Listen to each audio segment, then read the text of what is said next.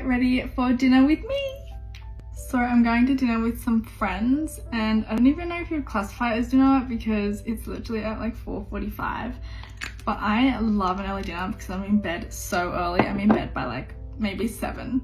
So yeah, I've got like an hour to get ready. I'm doing a quick little makeup look and then heading to my early dinner.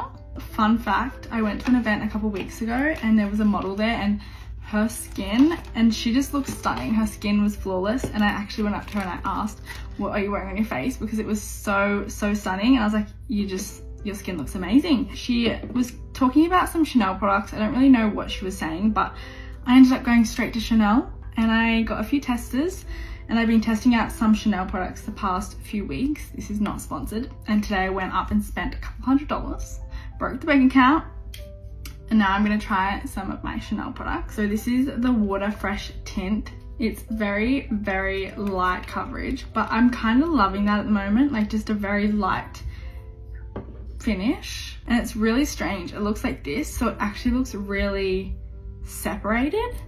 But once you put it on with a little brush,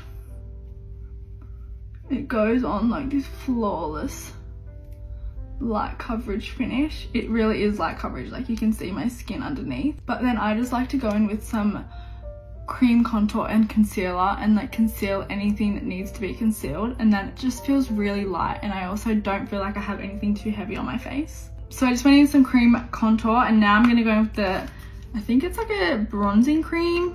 This is actually my first time trying this, but I've just heard really good things.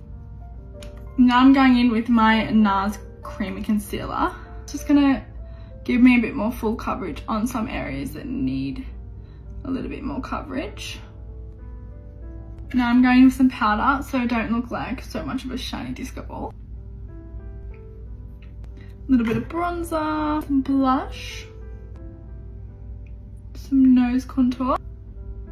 The place I'm going to for dinner literally does the best edamame, and it's kind of spicy. Usually I'm not much of a fan of anything spicy, but oh my god, they are so addictive.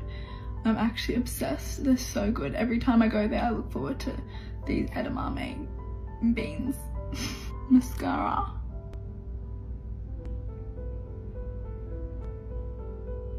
That's my makeup done. I'm really happy with how it turned out, and those products are probably going to be my new favorites. I'm obsessed, and I'm going to go have a yummy dinner now.